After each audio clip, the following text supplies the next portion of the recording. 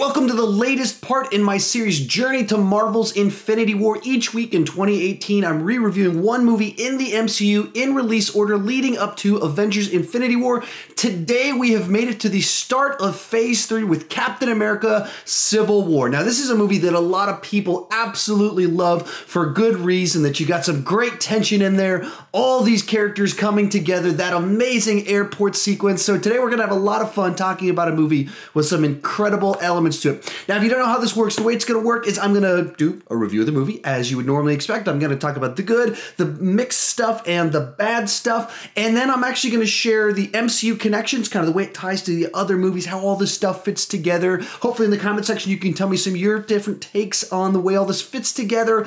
And then I'm going to share some of you guys' takes on this movie using the Stardust app. So there you go. That's where we're going to head on with all this stuff. Like I said, tell me down in the comment section, what do you think about Captain America's Civil War? And be sure to tell me those MCU connections as you think about them, especially if I miss any important ones. With that said, let's get started talking about the good. For me, what I love about this movie is that of all the movies in the MCU, this one probably for me has the best sense of actual true conflict. While there is a bad guy with a scheme and a plan in it, at the core of even his scheme and plan working is the simple fact that our heroes have true conflict, where two good guys have opposing views as to how they should move forward. They have the same facts and they have different strategies for how that should move forward. They have different value sets. They have different things where they've been hurt. They have different relationships that they value so much that they were willing to sacrifice to hold those relationships together. And because of that, there's true tension. Not manufactured, not we need a crazy guy trying to do something insane, but related to two people we understand where they're coming from, two people we're rooting for. No one's truly in the wrong and no one's fully in the right. Real conflict. And that's what I just absolutely love about this movie. From the very opening of the film, where you have this action sequence where they're trying to stop bad guys from doing evil stuff, and Wanda takes an explosion trying to save people, and Captain America in particular throws an explosion into the sky, and that has a side effect where 30 people died, a bunch of Wakandans in the mix. Things like that, where you see that and you go, yeah, that's a real tension that happens if you're trying to stop bad guys. Collateral damage happens. And when collateral damage happens, people say, hey, we don't want you to do that. That's real tension. You can just feel one action has a consequence that sets up the next thing that's going to happen. And this inciting incident puts us in this adventure where we look at the worldviews of our two main heroes here in Iron Man and Captain America. Iron Man is Tony Stark, who's impulsive, who has a history of making really bad choices. He is personally responsible for Ultron. He knows that he can't be trusted and needs oversight. So when all of this goes down and the government says, we need to put accords in place, you need oversight, as a guy that knows his past, he immediately goes, I probably do need oversight. Contrast that with Captain America as a guy that saw World War II and an evil government, what they tried to do, move forward, and you get to even the first Avengers movie, and the government wants to nuke New York City. They're trying to save the day, and the government wants to nuke New York City. You move along to Captain America the Winter Soldier, where we discover government, evil, S.H.I.E.L.D., evil. He sees all of this, and he trusts himself. He knows, I'm trying to do the best I can in war. There's consequences. It's horrible what happened in this incident. But governments, I do not trust a government to have oversight over what we're trying to do. We need to be able to save people when things happen. And you see those two worldviews, and they both make sense. There's a way in which you can interpret both from their perspective, and you go, that absolutely makes sense where they're coming from. Now, yesterday over on my YouTube channel, they got some new features where I'm able to put polls up and ask you guys questions. I polled you guys and asked you who you thought, or which team are you on, Team Captain or Team Tony Stark. I got over 11,000 responses. Here's what you guys said. 53% Captain America, 42% Iron Man, and Zemo got 6%. We got 11,000 votes on that. Well, that's awesome. I had been doing Twitter polls and get like 50 votes, 11,000 votes. So this one's actually a formal scientific poll. No, it's not. It's just a YouTube poll. But so naturally in Captain America's movie, he did come out ahead, but not by as much as you would think. Tell me where I'm coming from. I am definitely Team Captain America, especially as you watch the movie, the way things play out. And the fact that the spokesperson for Team Iron Man from the government side that's trying to put these accords in place, or Iron Man's the spokesperson for Team Iron Man, but the spokesperson for the government that's trying to put the accords on them is General Ross from The Incredible Hulk, the guy that's kind of responsible for Abomination. Not a good guy. Not exactly the guy that I want having finger on the button to send out the Avengers. I don't trust that guy. I trust Steve Rogers a lot more. I even trust crazy Tony Stark over him. Anyway, that's for me what makes this movie so powerful, is that there's actual conflict, tension, worldviews, true drama to it. And as I've said elsewhere in some of my other ranking videos and such, there's a way in which you could take Zemo out of this and this conflict still remains. And we'll talk about that later in this video, and I'll expand on that thought. But you also look at the relationship of Captain America and his devotion to Bucky, his lifelong friend that he trusts. He knows there's a good in there, and the evil that happened was because he was brainwashed. It wasn't his fault. He has a loyalty there. You look over on the side with Iron Man, where you talk about the fact that he's gone through a breakup recently, so he's got stress on him. He himself is very much feeling the tension of he's responsible for Ultron. And what we know from the first Avengers movie is that he himself very much feels the weight of the atrocities that they have to see, and that weighs heavily on him. All of this sets the stage for their different reactions to everything that happens inside of this movie. From there, we move on to the simple fact, the amazing ensemble of characters that they balance in this movie. Now, absolutely, Captain America is our star.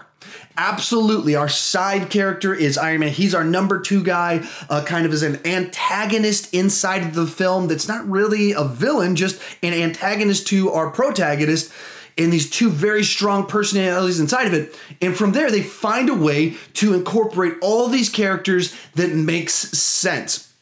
Like, when they established all the way back into Ant-Man, a little way, how do we get Ant-Man into this movie? He forms a relationship with Falcon. That makes a lot of sense. You go through the whole array of our Avengers and how they kind of work into it. All of it makes sense. Why is Thor not here? Because he had his bathtub adventure in Age of Ultron, and now he's going through the universe. Likewise, Hulk flew out into space. Like, we have understand why everyone's showing up. That big question that sometimes people throw into the MCU, like, why didn't Iron Man in Iron Man 3 ask the Avengers for help? This movie, it does that. They all kind of show up for the adventure, plus some new faces thrown into the mix, and all of it coming together at that amazing airport sequence where it makes sense what we're seeing, that they're not trying to kill each other. They're just trying to stop each other. There's a tension. They don't want them to get on the ship, but we don't want to ruin everything. And so you get an amazing, big, gigantic action sequence while not needing a bunch of different people to die in it. But at the same time, when you play dangerous games where you're shooting rays at each other and there's explosions everywhere, someone's going to get hurt. And the guy that gets hurt in this particular one is War Machine as he falls from the sky. And the reason that this action sequence is so memorable isn't just all these characters, but the Russos have done an amazing job in this movie as well as Winter Soldier of capturing amazing action, just having great action sequences in filming it in a way that's exciting and gets you in on the action, wide shots so you can see Captain America throwing these cool kicks and Black Panther flipping all around and punching people, capturing the way, Spider-Man spinning around gigantic Ant-Man's legs and he flies around him to trip him, and it's done in a way you feel all of it and you get excited by it. It's not just chop to pieces or anything like that. And it's thinking through what are all the fun things that you can do if you've got an Ant-Man that you can shrink down small and put him on arrows and things like that. If you've got a guy that several different people that can fly around and you got Spider-Man, what would be fun to do with all of that? And they capture it on screen. So it becomes that dream come true that fans have always wanted to see. And it's in a franchise where we've had several of these already where it's been like, oh, the Avengers, that was amazing. We finally got to see this on screen.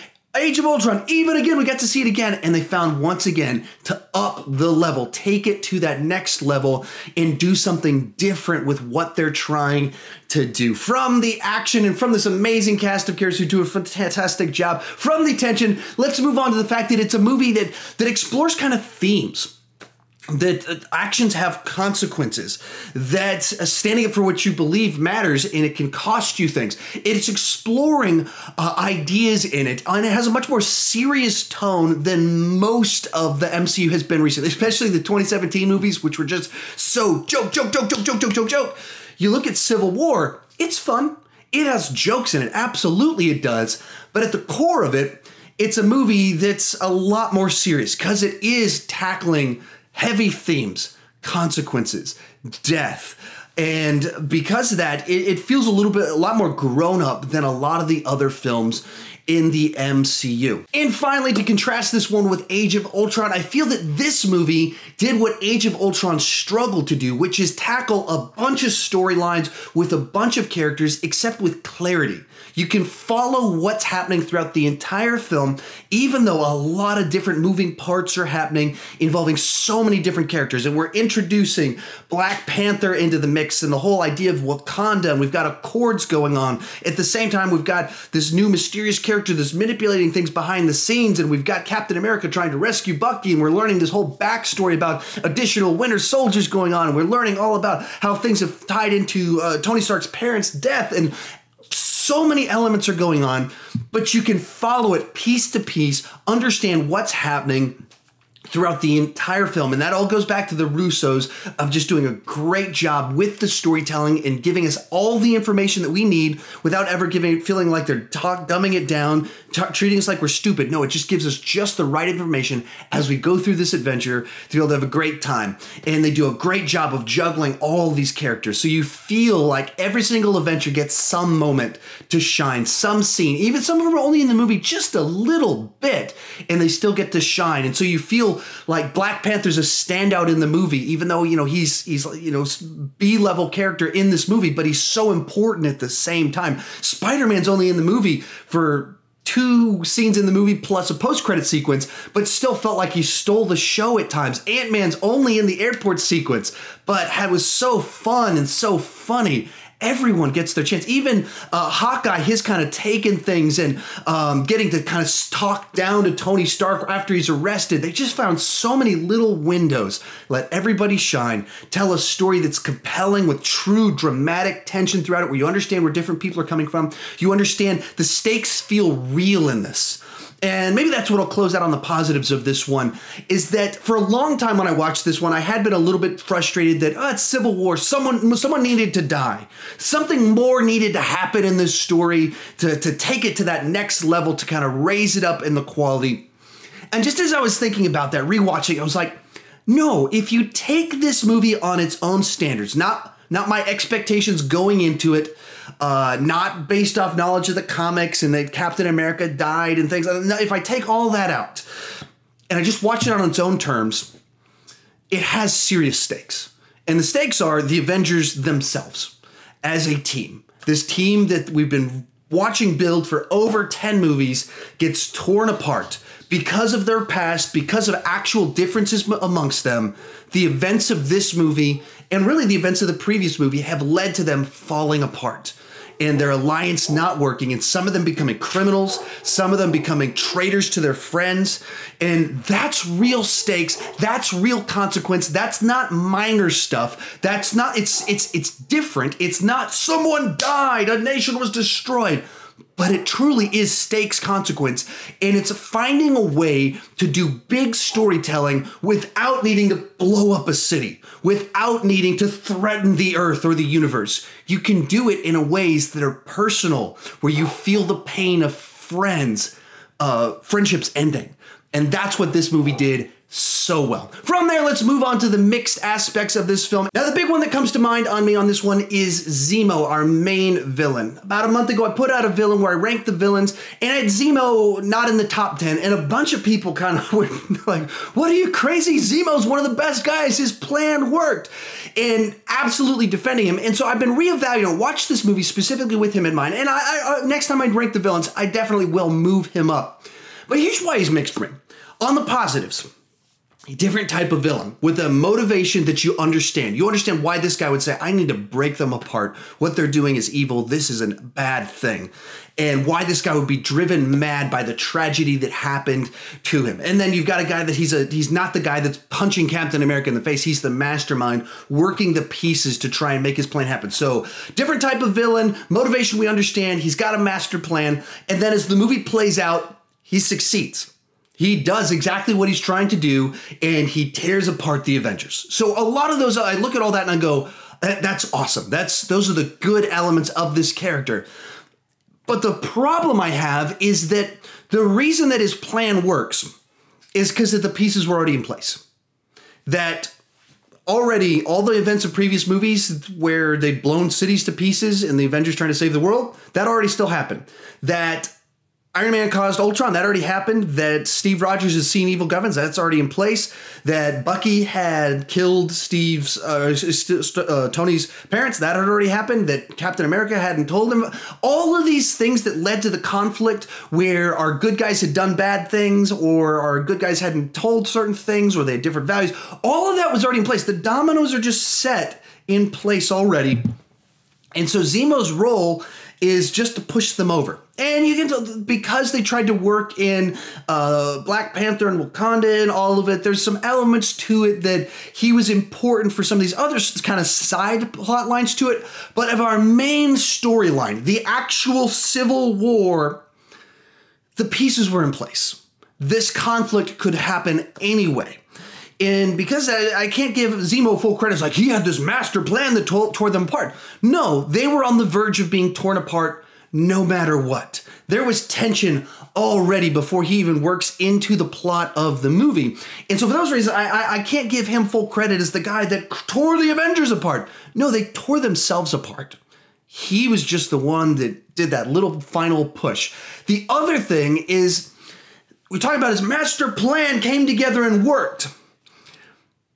But, and I think I'll use this to transition into the bad. So talking about the bad, Zemo's master plan is very contrived screenwriter type plan. And what I mean by that is it so relies on people doing exactly specific things at exact times. For his plan to work, the right people have to capture Bucky, and he has to be imprisoned at just the right place, and no one has to recognize this doctor person comes in as a different person. And all these little ingredients have to fall together perfectly for things to happen. And then there has to be, a battle at an airport where they're trying to battle one another, and it just happens to be that Captain America's the one that gets to escape, makes it out of it and gets to fly out there, and Iron Man just has to get certain information to decide that he's going to try and make up friends with his buddy, and just all the different pieces for the climax to happen, for Zemo to push play on the VCR and be like, see, look, even details like, how does Zemo know that Captain America hasn't told Tony about some of this stuff, that you just kind of go, this is a screenwriter master plan. This isn't a thing that would work in the real world by any stretch of the imagination. And granted, there aren't flying people, there aren't infinity stones.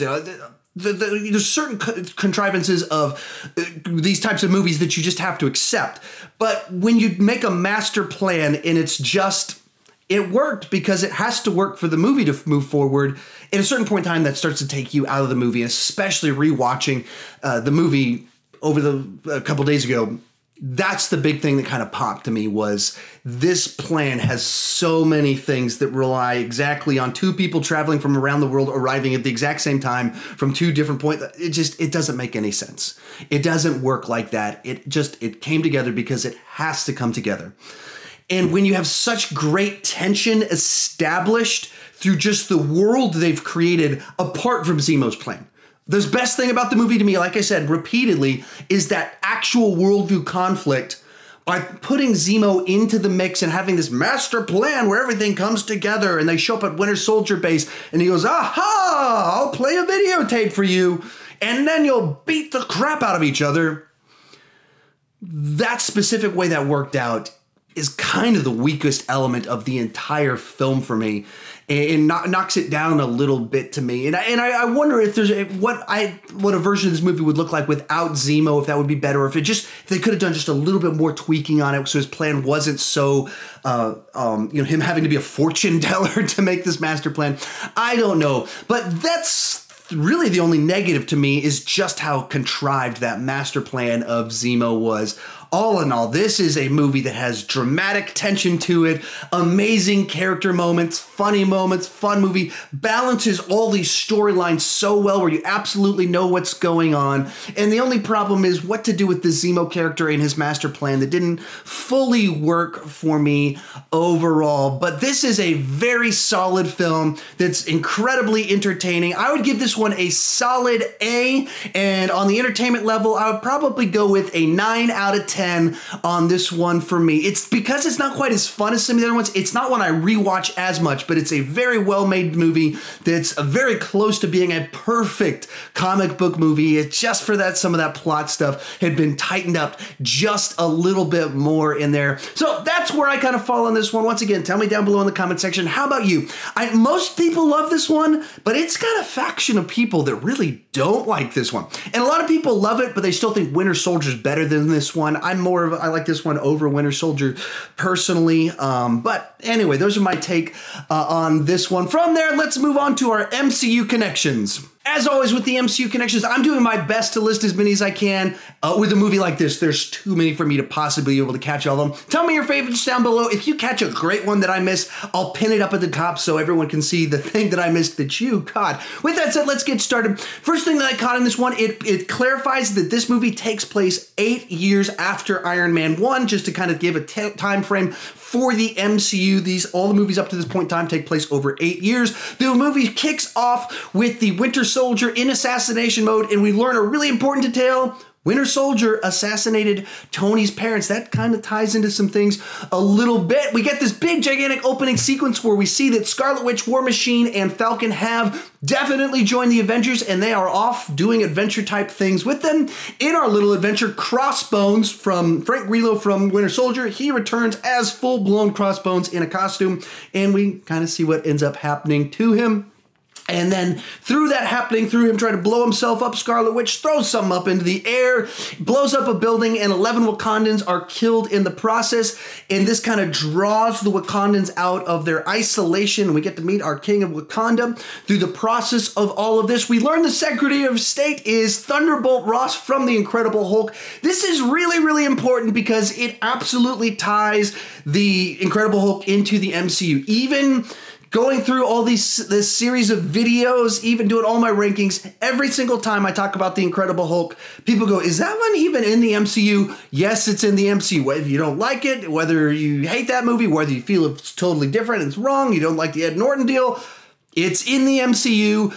It's always been in the MCU. This movie ties it back in definitively, and we learned that Thunderbolt Ross has had an opinion on the Avengers all along, as we would imagine that he would, and through that, he's the guy that's like, you guys need to be put in check. We can't have this happening anymore. Moving on from there, Peggy Carter dies. So we have her funeral, and we get the reveal there that, was it Sarah Carter from across the hall? She is her niece, and so there's a big reveal in all of that information. In the bombing on the Vienna Accords, T'Chaka is killed, and this means T'Challa moves up to be the King of Wakanda. This becomes obviously the setup for Black Panther, the movie, as we just found out a month ago. That movie is a direct sequel follow-up to the events of this film. It comes out right afterwards. Some very important information in all of that. In this movie, we discover that Tony and Pepper have broken up. They're taking a break. And in his explanation of what happened, we actually get some really important information about why Tony Stark's still Iron Man. Coming out of Iron Man 3, he blows up all of his suits and he's like, I'm done. And then Age of Ultron happened and he wasn't done. And so in this one, it kind of explains that, and it ties it together in a way that makes sense of, yeah, I was supposed to quit. I was supposed to be done, and then I wasn't.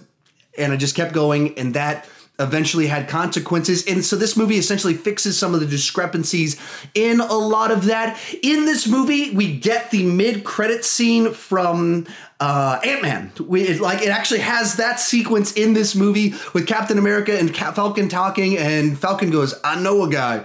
And so then that appears in this movie. From there, we move on to the airport sequence, which just is an MCU connection. When you connect all the characters in one gigantic battle sequence, they're connecting them all together. And so in that, we get our first taste of Spider-Man in this in the MCU.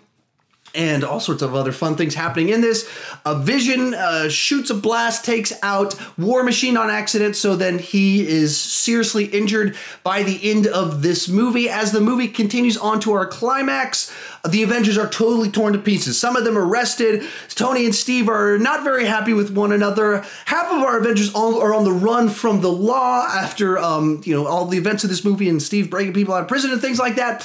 So people on the run. So an enormous number of really big, important things happen in this movie with big, gigantic consequences for the MCU. And then in our post-credits sequence, we see that Bucky is in Wakanda, where Captain America and T'Challa have kind of made up. They've made friends. They're trying to do things right.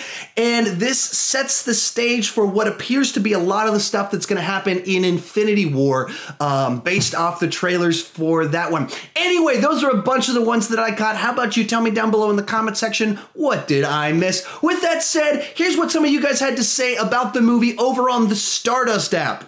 Captain America Civil War is, if not the best, one of the best MCU movies. This is my favorite movie of the MCU. It is still one of my favorite movies in the Marvel Cinematic Universe. My favorite MCU movie. This is probably my all-time favorite. Probably my favorite in the MCU. The fight scenes in this movie are amazing with the airport scene. It's one of the coolest fights we've ever seen in the MCU. Okay, I really like this one. The fight scenes in it are great, especially the airport fight scene. All the heroes fighting, I just absolutely love this movie. This movie pits all the Avengers against each other.